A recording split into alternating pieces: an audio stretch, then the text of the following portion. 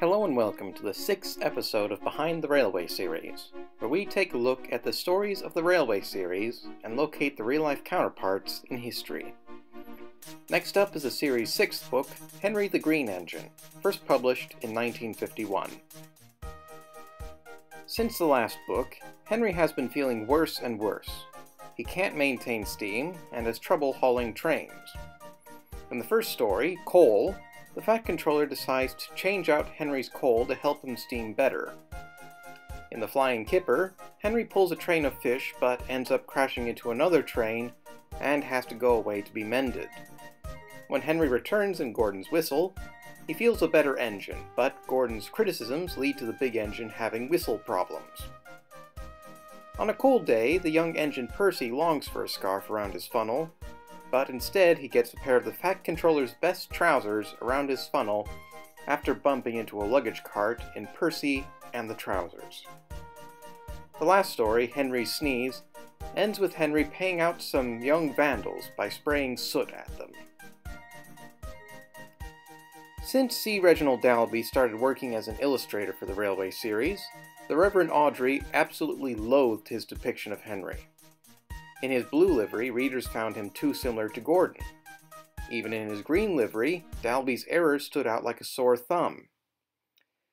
The Reverend initially planned to scrap Henry in the next volume, but instead he settled on giving Henry a second chance, with an accident and rebuild at Crewe.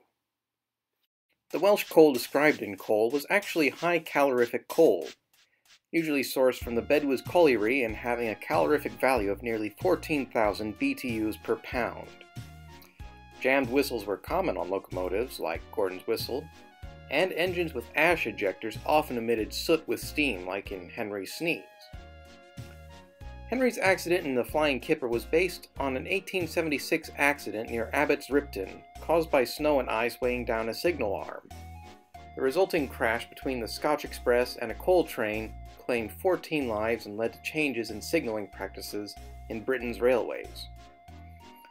The story of Percy and the Trousers was based off a passage from C. Hamilton Ellis's The Trains We Loved, where a Great Western locomotive crashed into a luggage trolley outside Salisbury.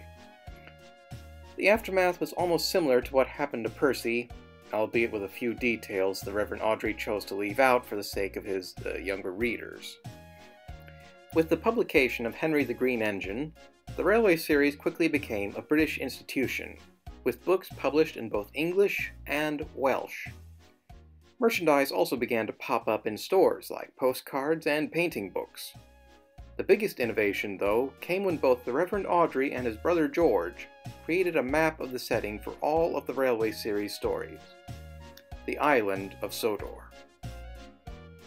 Thanks for watching, and I hope you enjoyed this video. If so, feel free to like, subscribe, and share, and also leave a comment below. Until next time, I'm Captain Rutledge. Good day.